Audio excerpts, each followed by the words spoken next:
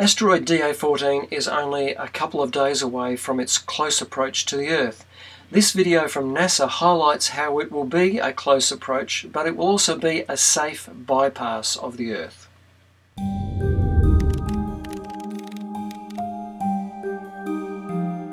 Asteroid 2012 DA14 is an object about half the size of a football field in diameter that is going to pass very close to the Earth on February 15th. Coming from the south to the north, it actually gets to within 17,200 miles of the Earth's surface and will pass interior to the geosynchronous satellites and the GPS satellites. But there's really no chance of the asteroid hitting the Earth and very little chance it will hit a satellite.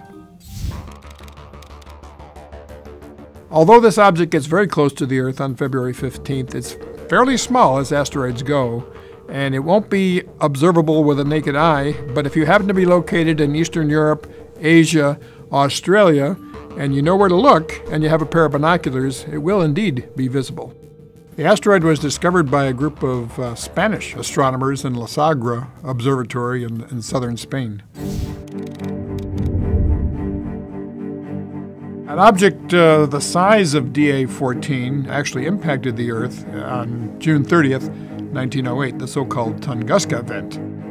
An object of about 30 or 40 meters came down into the Earth's atmosphere and exploded, leveling trees for 820 square miles. The close approach of this object 2012 DA14 on February 15th is nothing to worry about. Its orbit is very well known.